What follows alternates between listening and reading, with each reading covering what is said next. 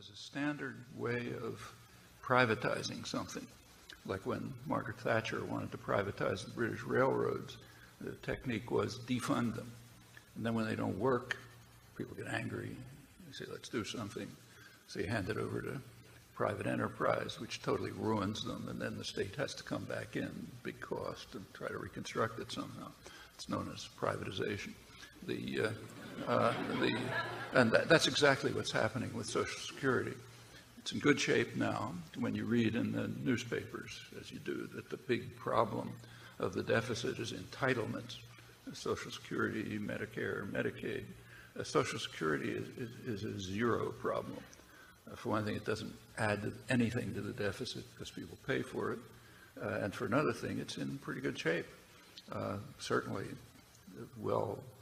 the last of the famous baby boomers will be gone before there's any problem in it. That's why there's a big payroll tax increase 30 years ago to ensure that. But if it's defunded, it'll be a problem. Then there'll be pressure to privatize it. That's a huge bonanza for the financial institutions. It'll put trillions of dollars into their hands, which they can then use to make a ton of money with risky investments, which are therefore very profitable. And when it tanks, as it will, when the economy tanks, there's a technique. You pick up your copies of Milton Friedman and Hayek and Ayn Rand, and you run to the nanny state that you've nurtured, and you make sure that they bail you out. That's really existing capitalism. And it means that the scam can go on. Like take privatizing schools. What's the point of privatizing schools?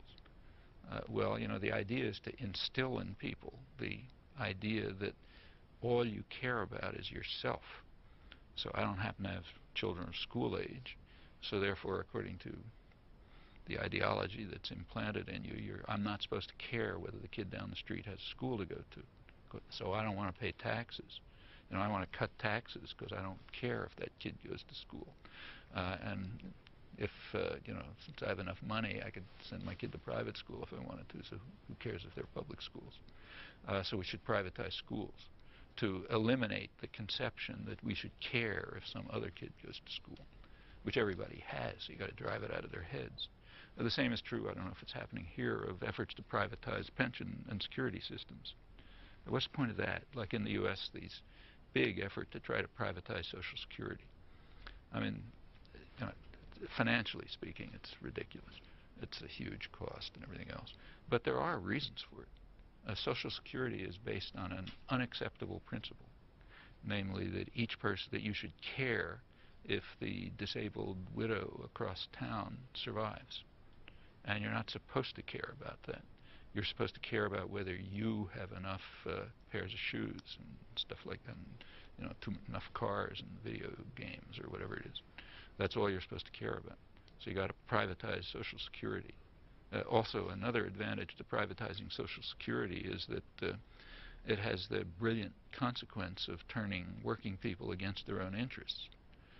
Because if your pension is tied up in stocks, you want to make sure those stocks go up. And the way those stocks go up is by cutting wages and reducing working conditions and, sending jobs to, Chinese sweatshops and so on. So as a working person, you have to be committed to undermining your own interests. And that's important.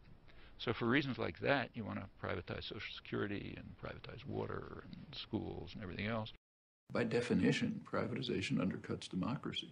Takes something out of the public arena and puts it into the hands of unaccountable private tyrannies that are created and supported by the state, which is what corporations are. Remember, all this privatization you hear about, it's supposed to be very efficient.